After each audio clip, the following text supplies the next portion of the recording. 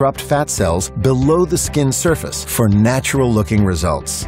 4 applicators can be customized into a variety of configurations to meet patients' needs, and multiple treatments can be performed on a patient in a single day.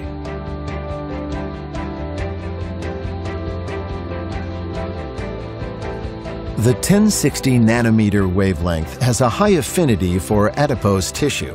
This energy is delivered through a proprietary modulation method to elevate subdermal temperature between 42 and 47 degrees Celsius.